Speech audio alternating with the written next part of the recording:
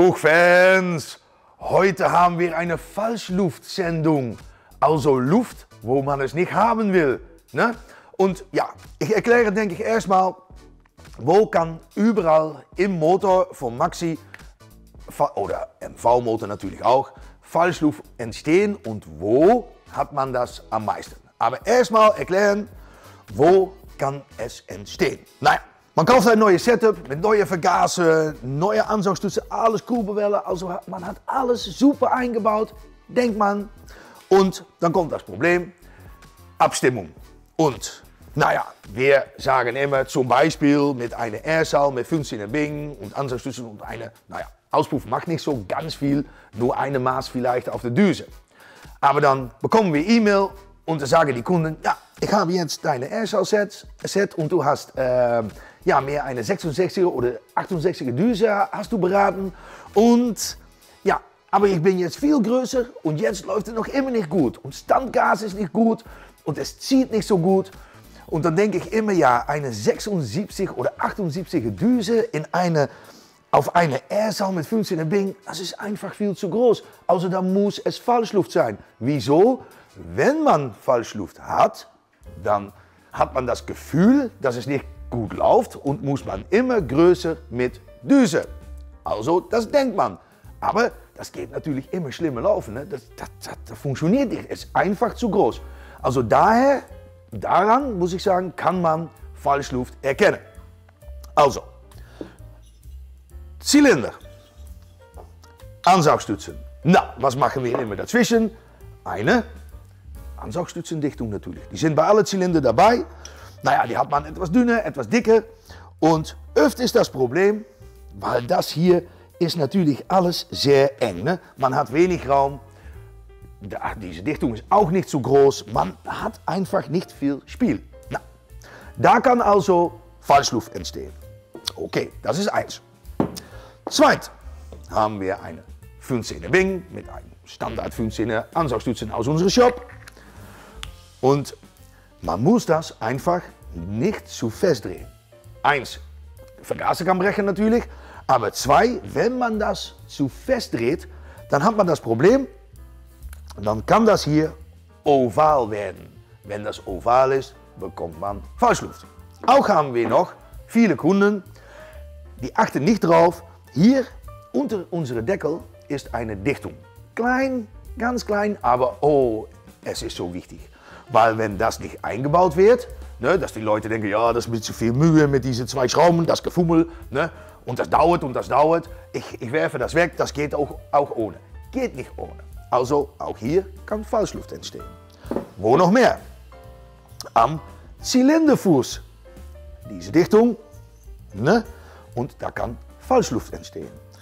Zwischen Zylinder und Kopf kann FALSCHLUFT entstehen. Und auch noch, das habe ich hier nicht mit dabei, aber auch noch, zum Beispiel bei Sendung, ne, da ist diese Dichtring oder diese Simmering ist da und da kann auch kaputt sein oder schief eingebaut. Dann denkt man, ich habe das alles richtig eingebaut. Wenn das schief ist, kann da FALSCHLUFT entstehen.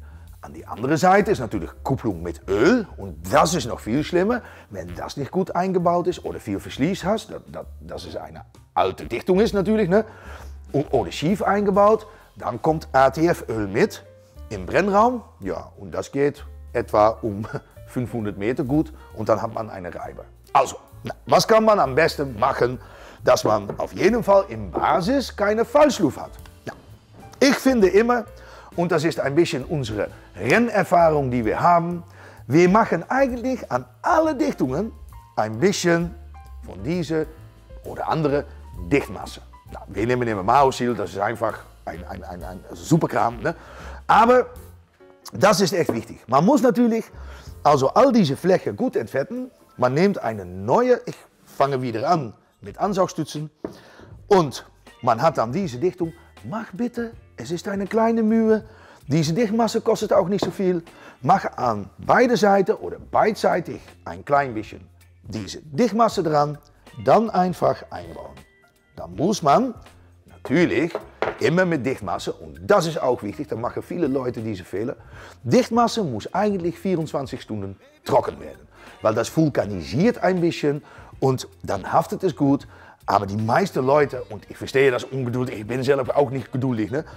Man hat alles eingebaut und man will eigentlich antreten und fahren, losfahren. Na, ja, aber wenn diese Dichtmasse noch nicht trocken ist, ja, dann kann es Falschschluft entstehen. Ich sage nicht, dass das immer so ist, aber am besten mach ein klein bisschen dran, belasse das einfach 24 Stunden und den nächsten Tag kann man einfach ruhig abfahren. Das gilt auch ein bisschen dasselbe mit diesen zwei Motorgehäusen natürlich, die aufeinander kommen. Dann macht man natürlich Dichtmasse dazwischen. Man zieht Motor von innen nach außen aus. Ne? Und wenn das 24 Uhr belassen wird, einfach viel besser. Und dann noch am besten kann man Zylinder den nächsten Tag einbauen. Muss man wieder 24 Stunden warten natürlich, weil überall kommt ein bisschen Dichtmasse dazu. Da muss man 48 Stunden warten, ja, da kann man fahren, ohne Probleme. 100% sicher. Dann hat man fast keine Chance auf Falschschluft. Also, dasselbe gilt eigentlich für Fußdichtung. Wie gesagt, alles ist hier Rennerfahrung, ne? Weil wir können das nicht haben, dass wir nach zum Beispiel 5 Minuten, dass das Motor ausfällt durch Falschschluft. Also auch hier, alles gut entfetten. Gehäuse, Motor gut entfetten. Einfach wieder beidseitig ein klein bisschen Dichtmasse dran und dann erst einbauen. Na, kommen wir zum Kopf. Ja, da sind viele Leute die sagen, ja, aber wenn ich da Dichtmasse dran mache, dann habe ich diese Kram hier oben am Zylinder und am Kopf. Ja, stimmt, aber was hast du lieber? Ne? Falschschluft oder dass es dicht ist? Ich denke, dass es dicht ist, ne? Also auch hier wieder ein klein bisschen beidseitig Dichtmasse dran, dann erst Zylinderkopf einbauen. 9 Newtonmeter anziehen, immer gut. Na, das Problem mit diesen Simmeringen im Motor, also ja, das ist wichtig, dass man die richtig gerade einbaut. Man kann das, ich mache das immer so mit einem sehr dünnen Stahl von 1 mm und dann kann, oder eine Füllelehrer, kann man auch nehmen natürlich. Und dann an beide Seiten fühlt man, dass das beide oben und unten und vorne und hinten, dass das 1 mm ist.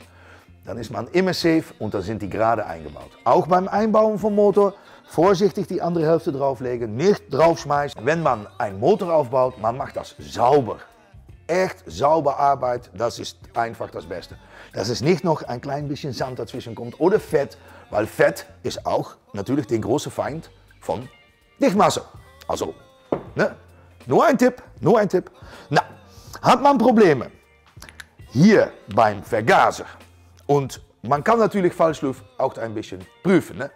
Dann nimmt man ein bisschen Deodorant oder ein bisschen Bremsenreiniger und man spritzt ein klein bisschen ringsum hier beim Einlass. Na, wenn das Motor höher dreht oder abstirbt, hat man Falschschluft. Also, na, hat man ein Problem, muss man eine Lösung finden. Aber wie gesagt, Vergaser nicht zu fest drehen, einfach andrehen und dann vielleicht noch so ein klein bisschen und dann ist das fertig. Man muss nicht dran hängen so, weil das muss fester. Nee, alles nicht nötig, wird oval Probleme. Dann haben wir nur noch eine Dichtung hier übrig. Haha, Auslassdichtung. Na, das ist das Einzige, da muss man nichts machen. Ne? Ja, da muss man nichts machen. Das muss natürlich dicht sein, aber wenn man da nur vernünftig alles andreht, dann kommt da keine, ja, da kann man keine Falschschluft nennen. Ne? Das ist einfach, dann ist es leck. Ne? Also gut, das ist nicht das Problem, braucht man keine Dichtmasse. Also Jungs, ja, wenn ihr noch Tipps habt oder Fragen, schreibe die einfach hier unten in die Kommentare oder schreib eine E-Mail an info@puchshop.de. Wir wissen auch nicht alles. Wenn ihr noch sehr gute Tipps habt, dass man keinen Falschschluft bekommt, dann hören wir das natürlich gerne und auch der Rest unserer Kunden und Zuschauer. Ja, das hilft natürlich. Ne? Alles klar. Gut, bis zum nächsten Mal, Jungs. Vergesse nicht zu abonnieren. Wir brauchen noch immer Abonnees natürlich. Und vergesse nicht den Klingel zu drücken, weil dann bekommt man eine automatische Notifikation, wenn ein neues Video online geht. Also, bis zum nächsten Mal. Ciao.